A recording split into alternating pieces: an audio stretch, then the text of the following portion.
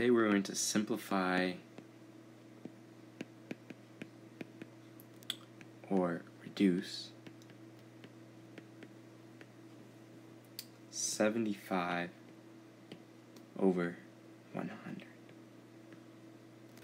So we're going to want to find the biggest thing that divides both into our numerator and denominator. So,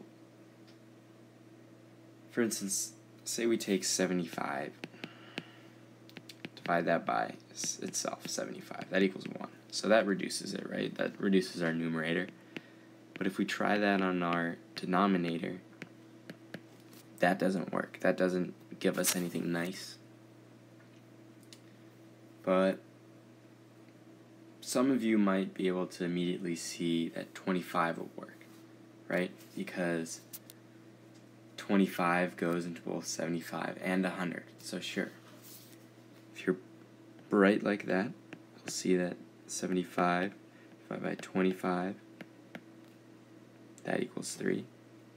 And 100 divided by 25, that equals 4. So that's the most reduced our fraction can get. But if you couldn't see that immediately, and some of you might not be able to, it all really comes with experience, then we can talk about it in a different way. Why is this eraser so small? Let's see if I can do this another way. Nope.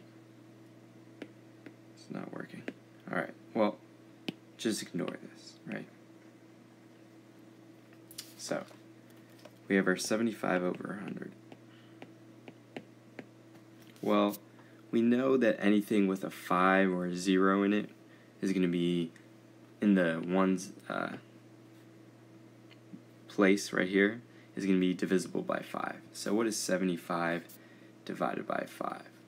Well, I don't know really off the top of my head, but quick calculation shows us that it equals 15. And 100 divided by 5, I do know, equals 20. So now we have something partially reduced, but not all the way reduced. So how do we reduce this further? Well, same scenario as before. We see a 5 and a 0, so we can just divide by 5 once again, and we'll get